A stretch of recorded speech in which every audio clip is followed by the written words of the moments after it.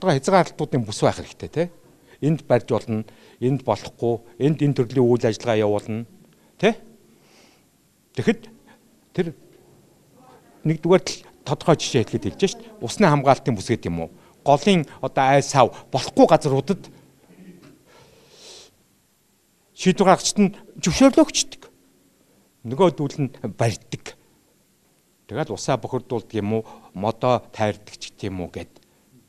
Дээр нь ингээд барилгын чи стандартууд байгаа. Хоорондоо тим зайтай байна, ингэж барина. Өндөр нь тэр байх хэрэгтэй. Гэхэд тэр одоо юугаа барихгүй. Хотын төвөөсгөө зарим хэсэг нь бол бүр ингээд машин ч орохгүйгээр ингээд битүү шавж бариад ч юм уу те.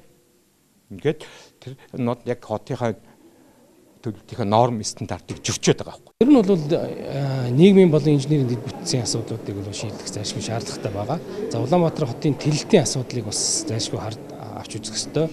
Гэр хорооллын замбраагүй тэлэлт дээр бол тодорхой арга хэмжээнүүдийг авах шаардлагатай байгаа. За төлөвлөлийг сааруулах үүднээс Улаанбаатар хотыг дагуул хаяа хот тусгатын хамт хөгжүүлэх, дагуул хаяа хот тусгат нь тухайн хотыг өөрийнхөө дагуу ингэж хөгжих ийм концепцээр бол хотыг хөгжүүлэх ийм төлөвлөгөөтэй